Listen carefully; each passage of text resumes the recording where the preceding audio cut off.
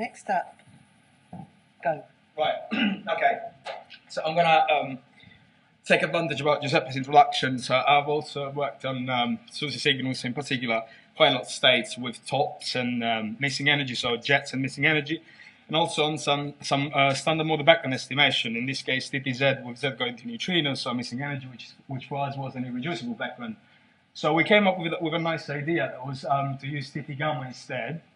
And here the main idea is to add the gamma PT to the missing energy to move neutrinos from Z decay, make sure that we stay in a region where the PT of the gamma is well above the Z mass, and then evaluate the theory uncertainties. And for this purpose, we've also looked at the shape of the PT of the boson in TT gamma and TT Z, which should come up soon. Well, it's not yet, so that's what we did.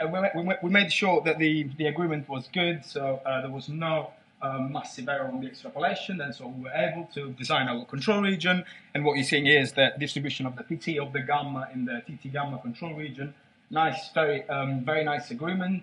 So we didn't need the TTZ control region in the end to address such background, but we just plugged these control region into the final fit with all the other control regions and signal regions.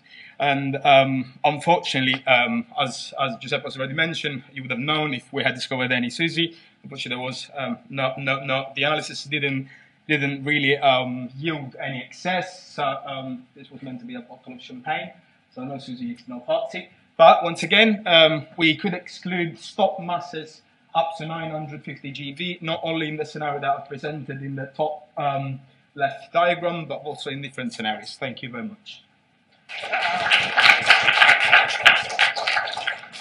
Perfect timing, unsurprisingly. What a beautiful preparation. Okay, thank you. Fabrizio? Thank you. Okay.